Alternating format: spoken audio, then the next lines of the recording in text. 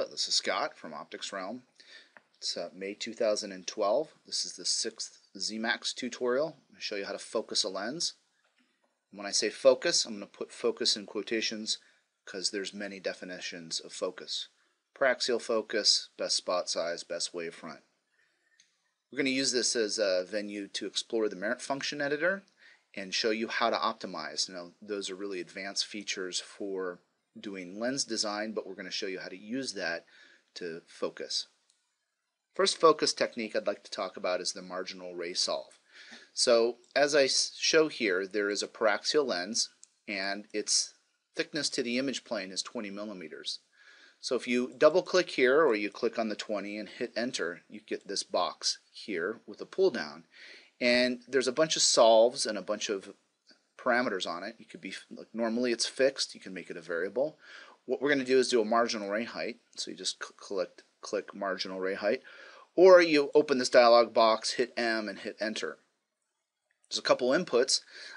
Height is the height on the next surface for that particular ray, and the pupil zone is the height of this ray in the pupil. What is this doing? Well, here's a Cooke Triplet, and your marginal ray, strictly speaking, your marginal ray goes through the edge of your stop, which in this Cooke Triplet case is here. But this ray, this marginal ray, if you insert a solve on this last surface here, and you say a height of 0 and a pupil zone of 1, it's going to take this ray at the edge of the pupil, it's going to solve this thickness here to get this to be 0. There are other simple tools to do a quick focus or to do a focus adjustment within Zemax. They're both located under Tools, Miscellaneous.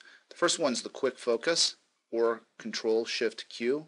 I like using hotkeys. And you can adjust spot size, wavefront, spot size in X, spot size in Y. It defaults relative to the chief ray. You can also use the centroid. The quick focus is just the last surface. It's adjusting that thickness.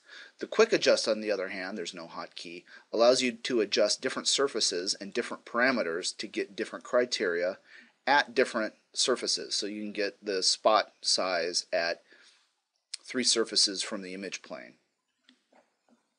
In addition, there's the slider, and that's also under Tools, Miscellaneous, Slider.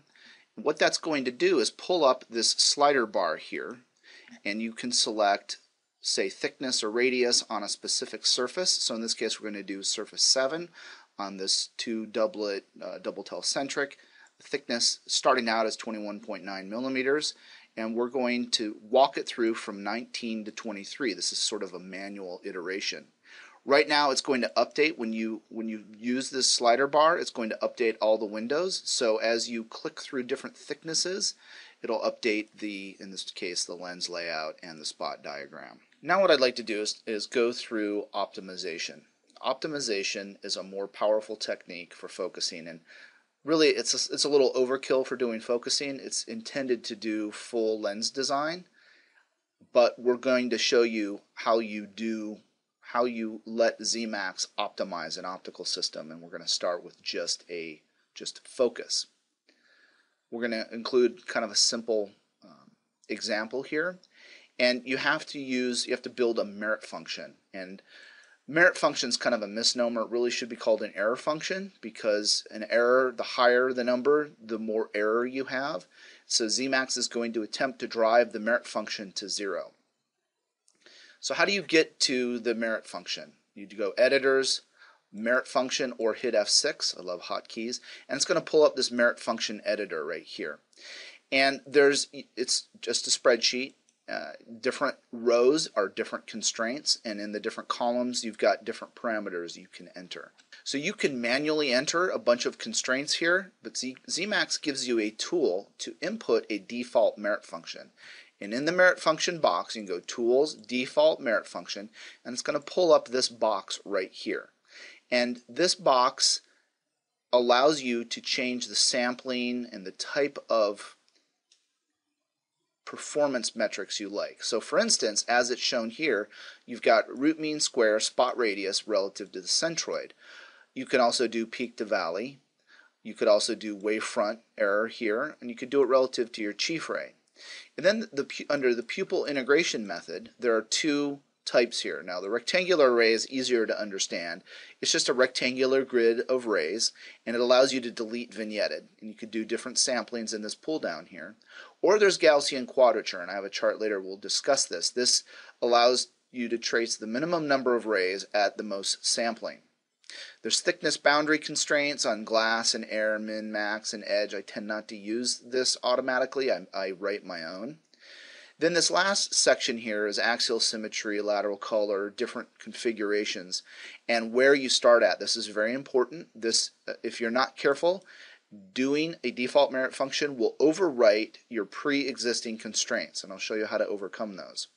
And on top of that, there's an overall weight, and this weight is very important. You're balancing the weight of the merit function relative to your other constraints. So the default merit function allows you two sampling types. The first is a rectangular array. So it's a rectangular array, and if you have a circular pupil, it's going to truncate to give you equal area sampling in the pupil. And you use this towards the end of the design, or if you have vignetting, it's a more robust sampling method. The other one is the Gaussian quadrature, and here's 11 rings by 8 spokes. And what you can see is there's a higher ray density out at the edge of the pupil where your aberrations tend to go crazier. So you're sampling more where your aberrations have difficulties. This is awesome for speed and wanting to move quick if you have a lot of optical surfaces, wavelengths, configurations. So here's a quick, and I'm not, so I said we're going to use it for focus. I'm going to show you how you would optimize a singlet, and I'm doing that to show you how to control Zemax and the different adjustments in it. So here we have a plano convex lens. This lens is flipped for minimum spherical. So this has poor spherical. Purposely I have poor spherical here. Normally you want your curve towards your infinite conjugate. Infinite conjugate's on the left. Clear spherical aberration. Your paraxial rays focus further out, longer focus than your edge rays. But what I want to show you is, here's the lens. It's fused silica, plano, convex, and what I've done is I've made these two a variable here. So like for instance this thickness, this 5.84, there's nothing here, so it's fixed.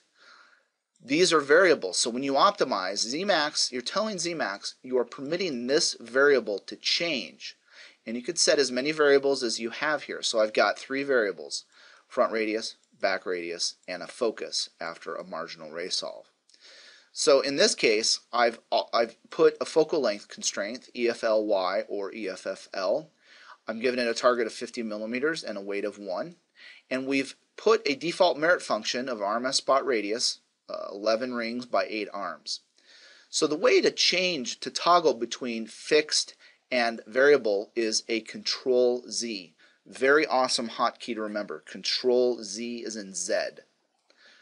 Once you've set up your merit function, you can hit the OPT button, or Control-Shift-O brings up the optimization dialog box, and that's this right here.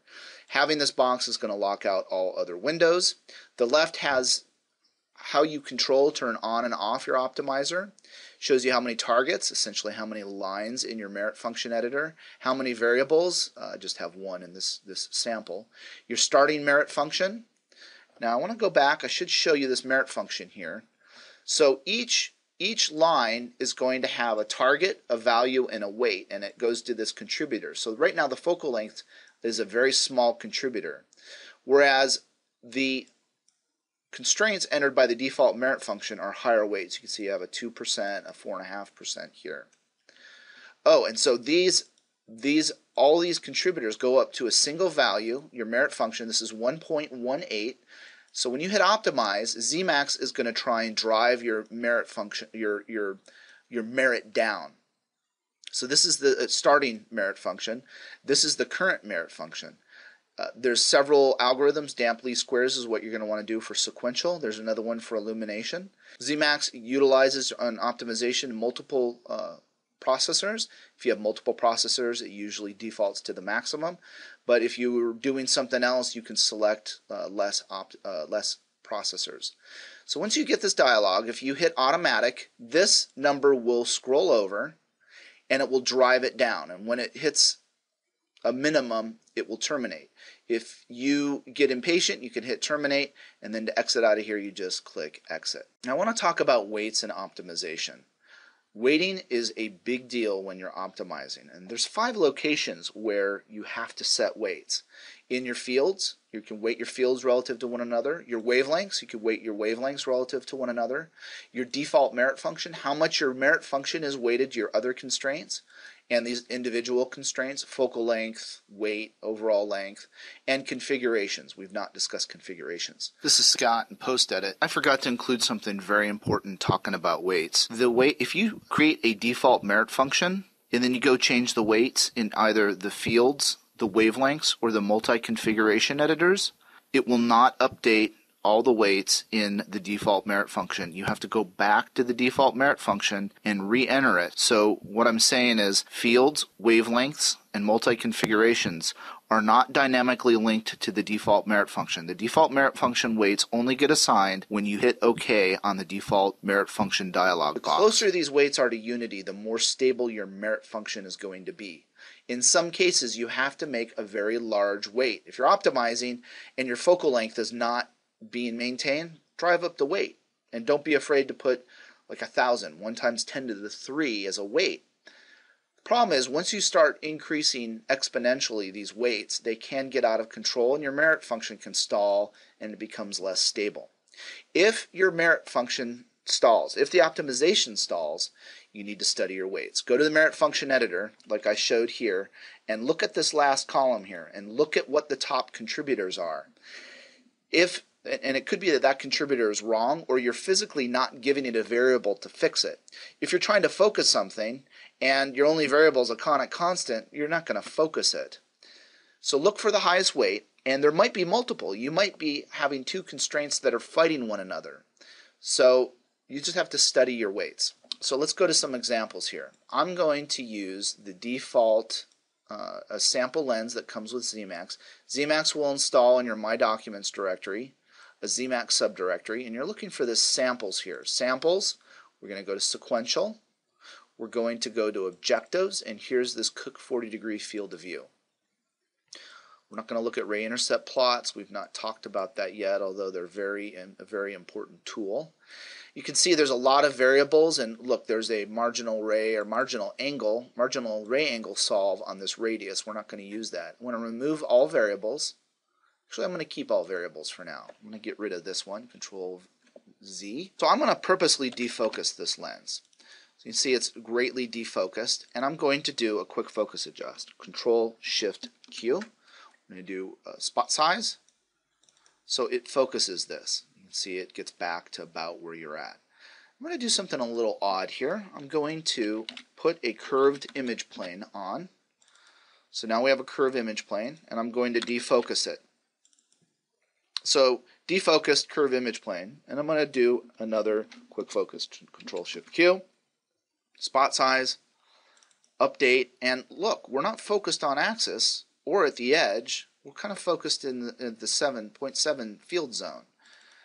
And what's happening is Zemax is actually not setting focus just for this axial ray, but all these fields. If you don't like that, here's the field data dialog box, and if you don't like that, let's just go in and change these fields here. So now we've got just a weight on axis. It's going to give me an error. Some weights are 0, just so you know.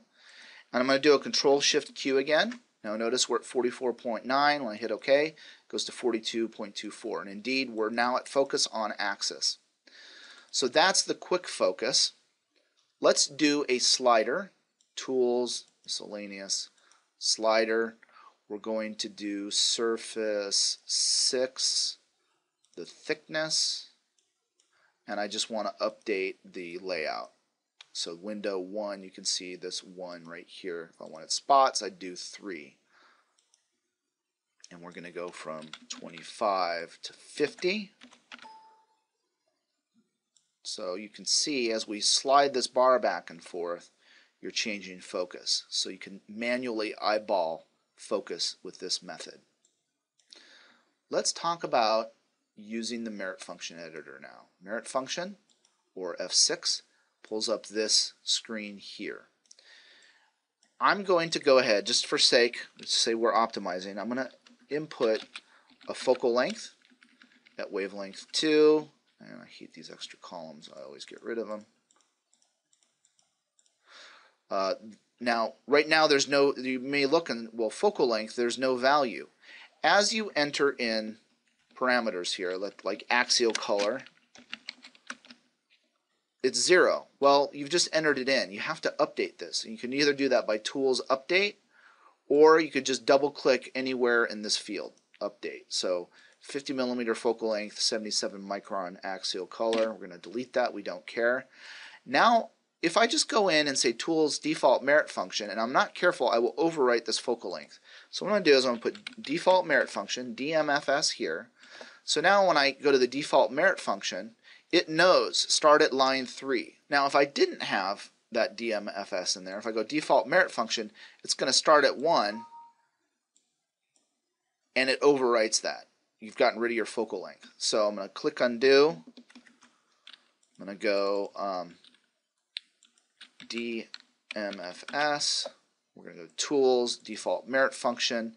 We're just going to do Gaussian Quadrature, and we're going to do a weight of 1. Now it's giving me an error because some of the field weights are 0. That's right, I probably don't want to do that. So just to show you, see, it's only entered operands for field 1, these lines here, OPD and X. Let's go back and fix the weights. Let's go back to 1, 1, and 1. Tools, Default Merit Function, OK. And now you can see that you've got operands in field 1, field 2, and field 3. So I'm going to hit Optimize, and I'm going to be purposely stupid here. Control-Shift-O, this is your optimizer. We're going to hit Automatic. Now I'm going to auto-update. Now it's gone nuts there. What's going on? I just wanted to focus it. It's a completely physically unrealizable lens. Well, I've not told Zemax to control the lenses at all. So it's just going to go nuts and just stupidly drive the merit function to 0. So let's terminate this. This is silly. I'm going to hit F3 and go back. Okay, so now what happened is I've got all these variables here. I don't want all those variables. I just want to focus the silly lens. So to get rid of those, you can either come and do Control-Z, but I'm not going to do that because there's a lot there. You can go Tools, Optimization, Remove All Variables, and then I'm going to put this variable back in for focus. Now, I don't need to weight the focal length. I just put this in there as an example. So let's go ahead and hit Optimize. You know what? Yeah, let's just hit Optimize. You can see it's focusing, and again, it's trying to balance over the field. Now, just as a fun exercise, let's vary the image plane radius of curvature. I'm going to purposely give it a defocus again, Control-Shift-O, and it's going to optimize. And you can see it's essentially, and now it's there's slight field curvature, 700 millimeter field curvature. So it's focused it and set the field curvature. So that's the merit function editor, and that's optimization in a nutshell.